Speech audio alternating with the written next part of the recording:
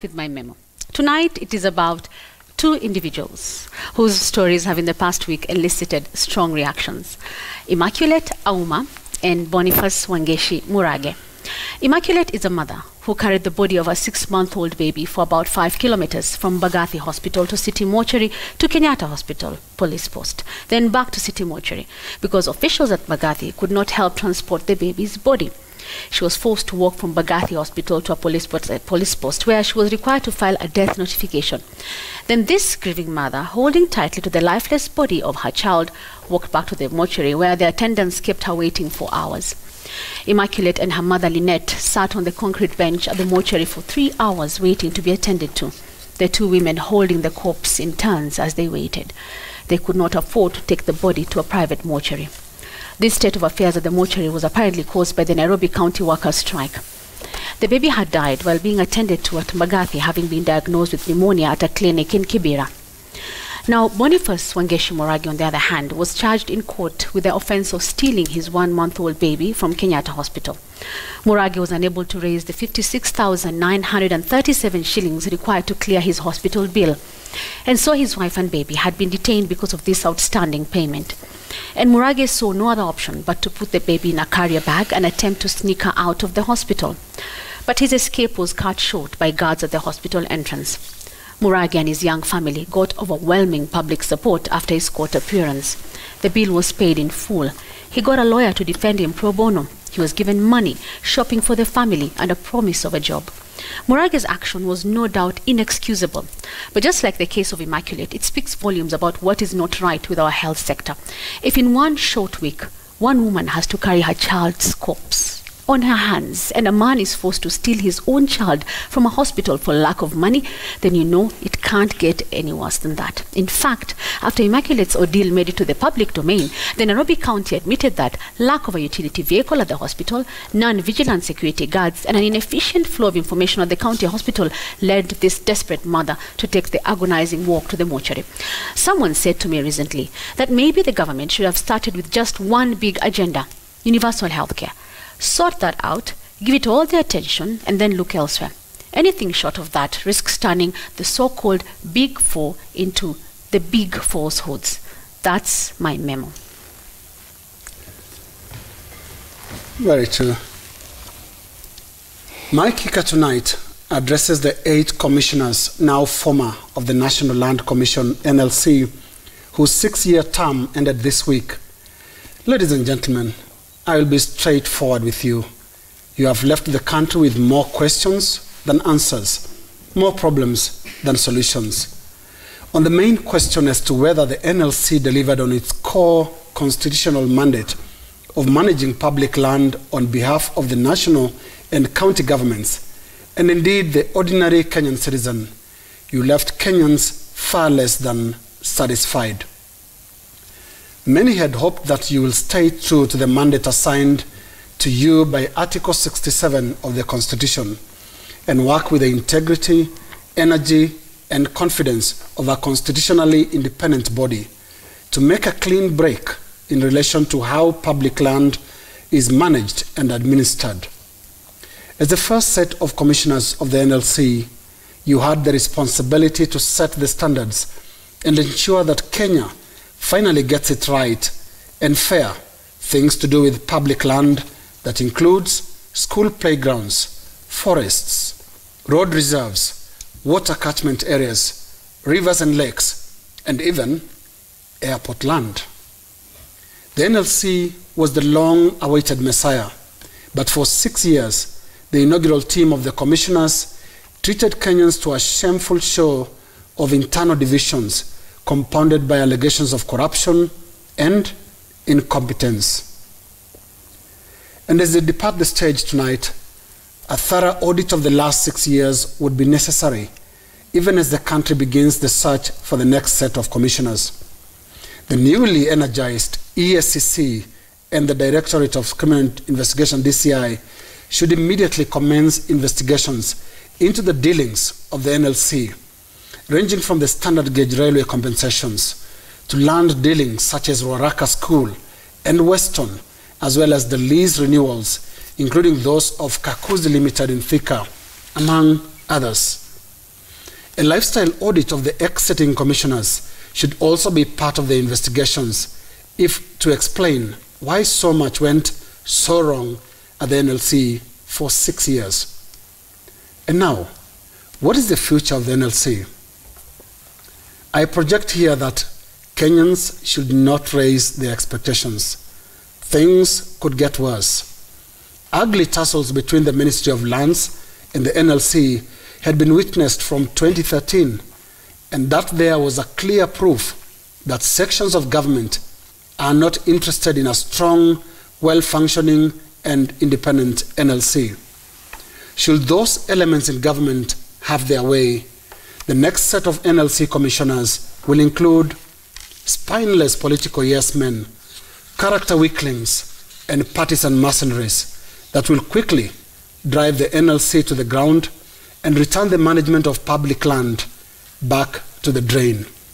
For now, I can only hope against that dreadful scenario. Meantime, good night, Sazuri and Co.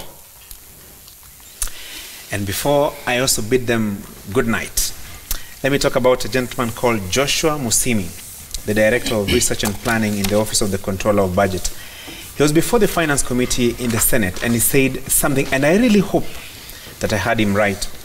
This is what he said, and I quote, "We are collecting 1.6 trillion shillings as revenue every year, and we are paying a debt of 1.1 trillion shillings annually. What you are left with cannot even pay salaries." Look, are we in a situation? Probably we are. Is the country facing tough economic times? Most likely.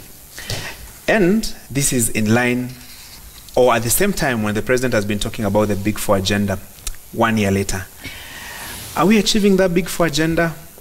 Is there sufficient time, sufficient resources to make this Big Four agenda a reality? Probably, to borrow what Jamila was saying, maybe we start with one big agenda, one at a time, instead of 4 at the same time, because probably we may end up with a Big Four lie, very big one. So probably it's time to think back, take a step back, and ask 3 years and a half for President Uhuru Kenyatta, is the Big Four agenda achievable, or will it be yet another lofty project, kind of a promise that may be a big failure? Big Four agenda. My take tonight is about the issue that was brought about by our investigative reporting here on Citizen Television that has got everyone talking. The issue of skin bleaching. Now, while it may seem superficial and fickle and vain, I believe it is more than skin deep. In the conversations I have seen about this issue, most people's advice is pretty simple. Love the skin you're in, they tell you. Accept yourself just the way God made you. God makes no mistakes. Black is beautiful. It's simple, doesn't it? Well, I don't think it is. You see, the issue of skin bleaching is much more than just how one looks. It's about an identity, a sense of belonging. It is about silent biases, the unspoken prejudices that some of us may not even realize we have. It is about access to opportunities. You see, for decades, light skin has been equated with beauty. In fact, the two words are synonymous. Dark skin equals struggle.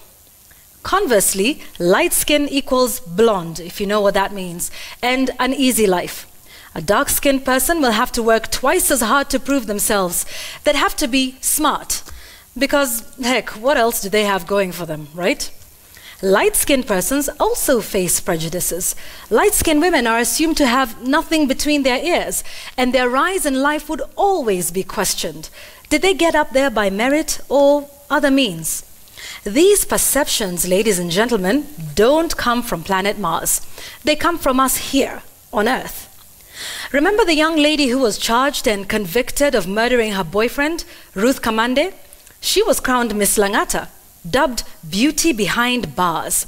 In fact, an MP who was seeking a commutation of her death sentence to life imprisonment said this in a television interview. She said, "This girl is so beautiful. She's so young. She has lost her entire life. That is enough punishment." So, if one is beautiful, and by now you know what that means, then they get away with murder? Literally? Folks, when skin tone becomes a means to upward mobility, when one feels discriminated against or denied an opportunity because of their skin tone, then it goes beyond self-esteem. And even if we're to look at it purely from the self-esteem angle, it should concern us as a human race that 60 million people around the world are lightening their skin or are lacking self-esteem, as we like to put it.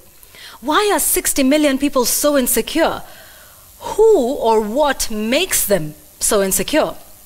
These are tough questions we have to answer beyond condemning these people and making sweeping statements about why they bleach their skin. Let me finish by quoting a statement from media personality Valentine Njoroge. She said, "You can have all the esteem in the world and be confident in your abilities and beauty, but you cannot self-esteem yourself out of discrimination. Light skin is over-sexualized, becoming a hurdle to climb at work, and dark skin is dismissed as unattractive. Coloring costs women, both light and dark, promotions, jobs, and other opportunities." End quote. I'll leave it at that. That's my take tonight. Now, tonight my angle is about a conversation that has been going on social media for a good part of today. In fact, it formed part of our news tonight. It concerns an image, seemingly of the Chief Justice David Maraga at what appears to be a public rally or public gathering being addressed by the Deputy President William Ruto. One can safely assume that this picture was taken at one of those roadside gatherings right after that big event in Kisii yesterday, also addressed by President Uhuru Kenyatta and ODM leader Raila Odinga. Now, the bone of contention here seems to be about whether, as Chief Justice, David Maraga should be seen at such gatherings that inevitably turn political. In other words, does he run the risk of appearing subservient to the executive or indeed the political class? In fact, notable political figures such as Senator James Orengo have complained about Maraga's presence there. It was in fact a big issue at the Senate today. Then there is the argument that this was a fairly innocuous meeting, simply meant to launch various facilities at the Kisii Teaching and Referral Hospital and elsewhere. And this, of course, happens to be the ancestral backyard of the Chief Justice. What would be wrong with the son of the soil gracing such an important event in his home county? Some have asked. I will not pretend to resolve this conundrum, but I know for a fact that this touches on the very conversation we don't want to have in this country. I dare say one we have refused to have in this country. A conversation about standards. Just who ought to do what, where. We can even agree on when people are supposed to step aside over corruption. Is it when they are adversely mentioned? Is it when they are charged, when they are jailed? I don't know. No one does. Everybody takes the position that favors them at that time. Is it normal, for instance, that Orengo's party leader was in fact attending this very meeting while he is in fact supposed to be the leader of opposition? This was a presidential function, was it not? Or did I miss something? Or which standard are we applying here? Think about running for office, for example, in this country. Is there anything at all that can bar any Kenyan from running from any office at any time? Haven't we heard that governors with no genuine degree certificates have apparently ran for office and got away with it? Or corrupt politicians being cleared to contest for seats and actually winning them with a landslide? Didn't we just deal with the shame of having to recall our ambassadors? Yes, I said ambassadors, to return home, not to receive some presidential award, but to face corruption charges. Come on, need I mention that we don't even have standards for deciding who is or is not a national hero? I wasn't going to mention the Githeri man, but seriously, I wish in this Maraga conversation we had some principle or law or some practice to rely on. Don't tell me about chapter 6. It means nothing, absolutely nothing, zero, zilch. When was the last time anyone used it for anything other than the colorful speeches at civil society conferences and university lecture halls? So let's go ahead and do whatever we want. Let the CJ or any other judge or the president or the governor or the ODM leader or yourself hang out with whomever. I mean anyone, anywhere, anytime, under any circumstances, in any way, for any reason. Because anyway, that is the Kenya we want, don't we? Oh, yes. Good night. Eish. Yvonne, usisahau kitu moja. Yeah, you won. Yes. Just say it in a hey, full Joe. sentence. Eish. That is what? Arsenal? Yeah, say it in a Versus the full Belarus sentence. team. But is the Arsenal team known? won, you did well, against the unknown team Bate whose Borisov, name we cannot 3-0. pronounce. Congratulations We are for winning the done. UEFA Champions At League. least there are some standards in Haters. football. That's you know, Congratulations and for none winning. it seems here. Wow. Yeah, but Joe, that Thank was you. awesome. That was Joe, that was fantastic. We Wow, are fantastic. investigating to know which team that was.